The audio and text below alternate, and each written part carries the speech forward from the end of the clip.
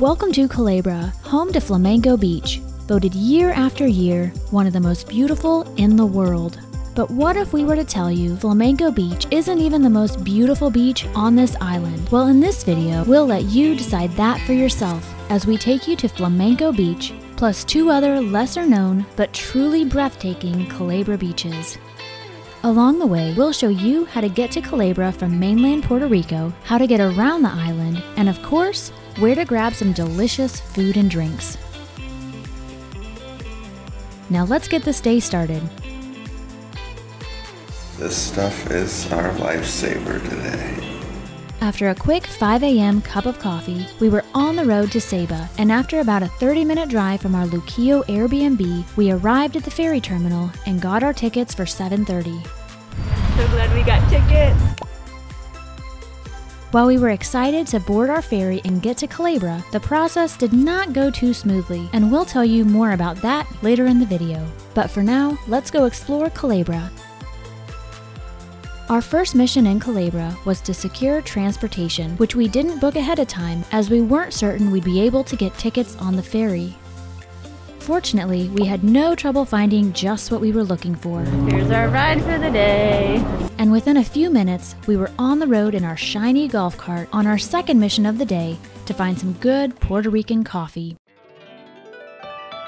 And that search for coffee led us just a couple of blocks south to Black Flamingo, which we found to be an especially popular spot on this Friday morning. And after a few minutes browsing the menu, we decided on our order and made our way outside to relax while our coffee and breakfast was being prepared.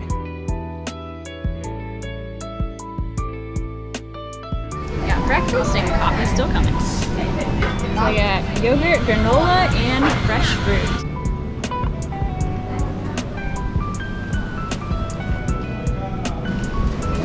This is what we've been waiting for. What we need. Yes, we need it. Strong, which is great. With food in our bellies and coffee in hand, we made our way back to our golf cart. We just got done getting our coffee and it is good and strong. But we will say they are running on island time, but we are okay with that because we're here all day. Yeah, and we do have 5 beaches on our list today. I'm not sure how many we'll actually make it to, but we did decide we're gonna start off at the beach that's the hardest to get to while we have this coffee energy.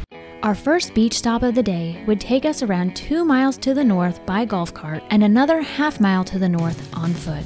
The drive to the beach trailhead was beautiful, but also quite the adventure, as the roads were steep and a bit bumpy. But after around a 10-minute drive, we arrived at the Playa Resaca trailhead. So the instructions that we found online say to start this hike on the smaller of the 2 trails next to the turtle nesting sign and the big rock. So I think we're heading that way. The beginning portion of the trail was quite easy and well-defined, and we had no doubt that we were on the right path. But before long, the trail became covered in boulders, and the difficulty level picked up considerably. Boulders are getting bigger. So we just met another hiker on the trail, and since there was only 1 vehicle at the trailhead other than us, I think that means we're gonna have this beach all to ourselves. And the waves are getting loud, which means we're close, so we'll see you there soon. This feels like longer than a half mile. So the trail isn't going down anymore, which means we're probably at sea level and probably really close to the beach.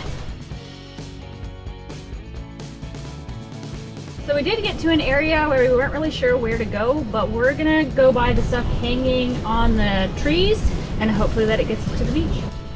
Bet it will. Watch out, there's some giant holes here. Whoa, what lives in those? I don't want to know. Turtles, probably. Let's go with turtles.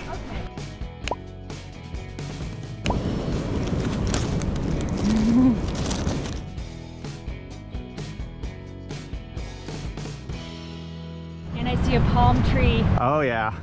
You know what that means. Yes! Do you see this?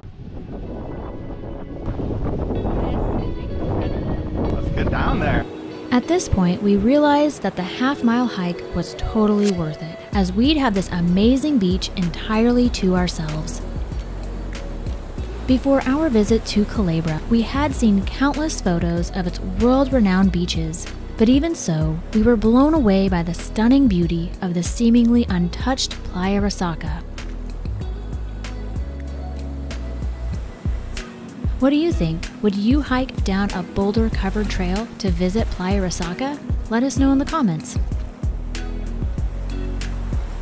Visitors to Playa Resaca will often find themselves alone on this beach, as the challenging hike makes it one of the most isolated beaches on the island.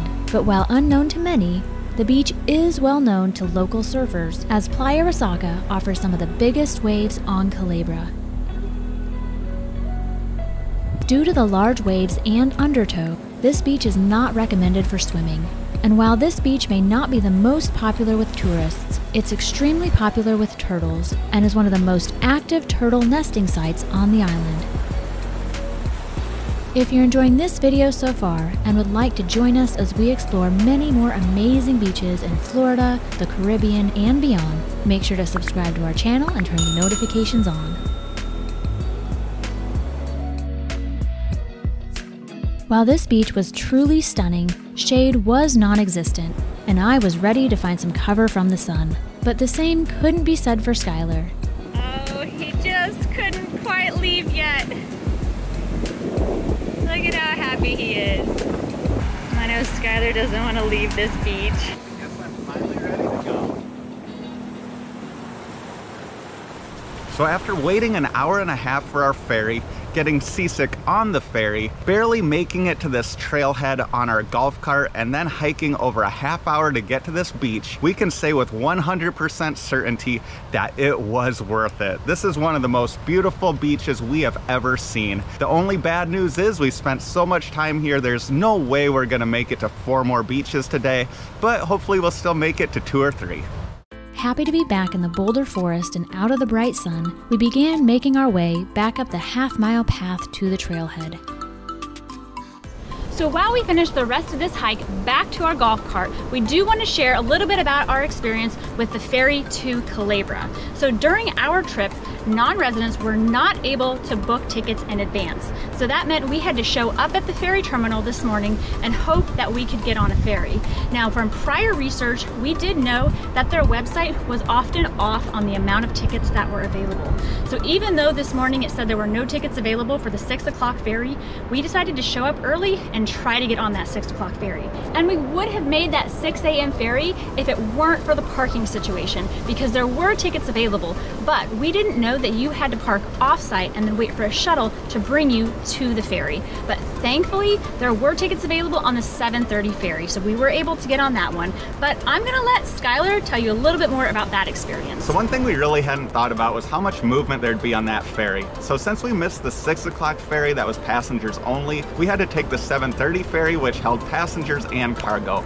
And from talking to some of the other passengers on the ferry, it sounds like the passenger and cargo ferry rides a little bit rougher than the passenger only one. Apparently the seas were pretty rough today because that ferry was rocking, and by the time we got to Culebra, we were feeling pretty sick.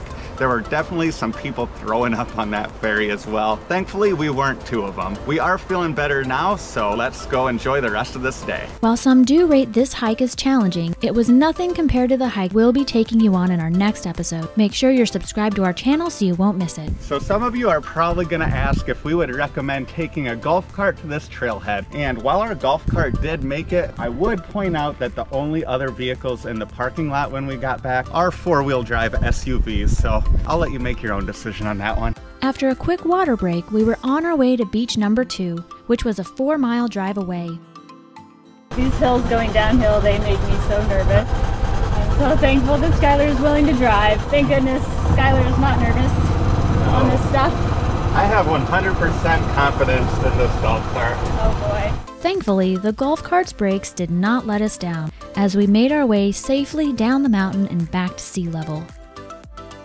We enjoyed a few minutes of driving along the coast and taking in the Caribbean views before heading back up into the hills, where we found the roads to be a bit rough. But thankfully, nothing our trusty golf cart couldn't handle. So I wouldn't let Skylar drive through this without testing it. The whole way! An inch. Down that way. No. Go down even further. Further to the right. Okay. As Skylar promised, our golf cart had no issues making it through the water, but I'm still glad I had him check the depth. We made it to the Playa Brava trailhead, which is the second beach of the day and also the second trail of the day. And thankfully this hike is supposed to be quite a bit easier than the first one, and each beach we go to after this one should be even easier to access yet. And that's great because we're only running on about 4 hours of sleep, and coffee can only get you so far. We found the Playa Brava trailhead to be wide, flat, and quite easy to navigate. So far, I'd say this trail is way easier than the first one. Yeah, it's about 10 times as wide and about 1/10 as many boulders.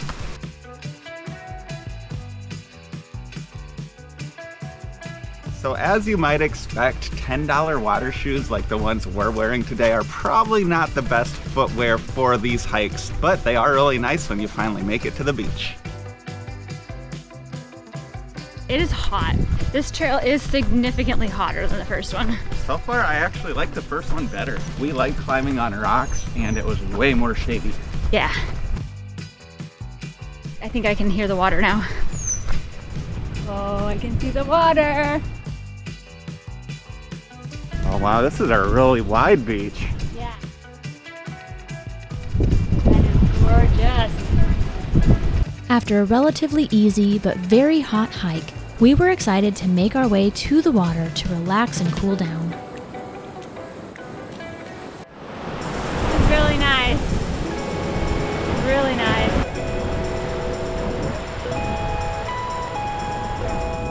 Just like Playa Resaca, we found Playa Brava to offer breathtaking natural beauty and a secluded island feel.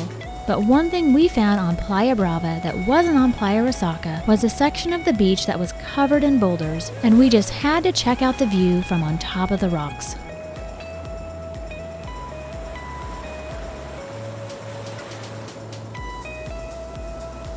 Time to get in the water?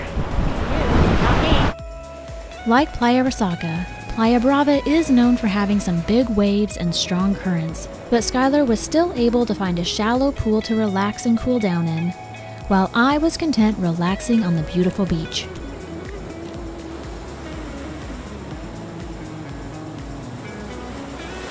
That is the biggest coconut I've ever seen. It's even bigger than your head. I got a big head too. You do. After saying goodbye to yet another ridiculously gorgeous beach, we began our mile-long hike back up the trail. I'm so appreciating the shade and the breeze. We made it back to the parking area, and once again, it's just our little golf cart and a four-wheel drive vehicle. So we've been wanting to visit Culebra for several years now, and after these first two beaches, it's even exceeded our expectations.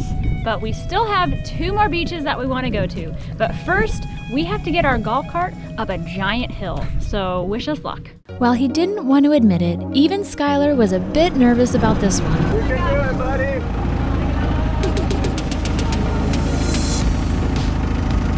Come on, buddy!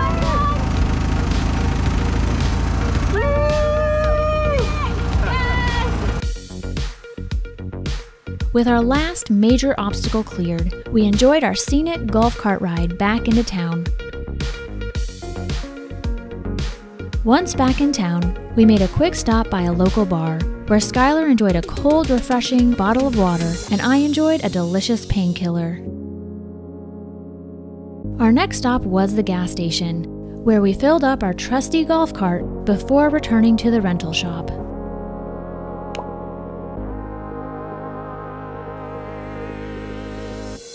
Once back at the rental shop, we hopped in the courtesy shuttle van, which took us to our 3rd Culebra beach stop of the day. Now we've made it to our 3rd beach of the day, which is... Rooster, be quiet. We're trying to film a talking part here. There's a car coming now, so get off the road. Now we've made it to our third beach of the day, which is Flamenco Beach. This beach is consistently rated among the top beaches in the world. Now we have a hard time believing that this is gonna beat the first two beaches that we went to today, but we're gonna find out soon. Well, it was nice of him to wait till you're done this time.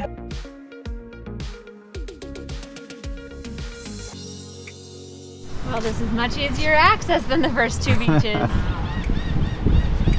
This is beautiful. It sure didn't take us long to see why Flamenco Beach is rated as one of the very best beaches in the world year after year. As the setting sun wasn't as bright as it had been earlier in the day, the water at Flamenco Beach wasn't quite as blue as our prior beach stops. But the waters here were calmer, the breeze felt amazing, and the sand was powdery soft.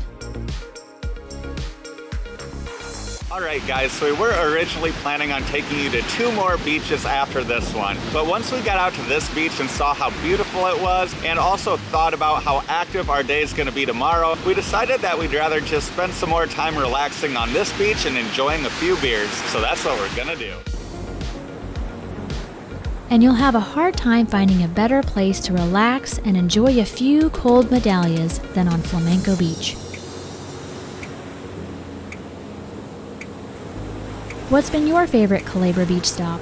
Was it Playa Resaca, Playa Brava, or the famous Flamenco Beach? Let us know in the comments. With the sun setting and our ferry departure time approaching, it was time to say goodbye to the beach and find some food. Thankfully, a van taxi was waiting for us at the beach entrance, and we were off to our dinner destination. Our dinner plans took us to La Cocina del Navigante, a local seafood spot with some great waterfront views. We arrived just as the sun was setting and grabbed a table with some nice views of the bay. We were quick to place our orders as we were both incredibly hungry from our day of exploring on the wonderful island. First up was Skylar's local beer from Ocean Lab, followed by our chicken pasta and mahi and garbanzo beans entrees. The side of tostones were crispy and came with a great dipping sauce, while the mahi and garbanzo dish was full of flavor. But to our surprise, our favorite dish was the pasta, which came covered in a creamy and delightful white sauce. After an excellent dinner, we made the short walk back to the terminal where our ferry was sailing in. So this is ours, and look at that. We boarded the ferry to Ceiba, hoping for a much better experience than our ride to Culebra, and to our relief, the ferry back to Ceiba was roomy and much less rocky, and even had an outdoor area to enjoy the ocean breeze. Well, I think it's safe to say I have fully embraced the mud. There's a sign that says end of trail. Oh, thank God.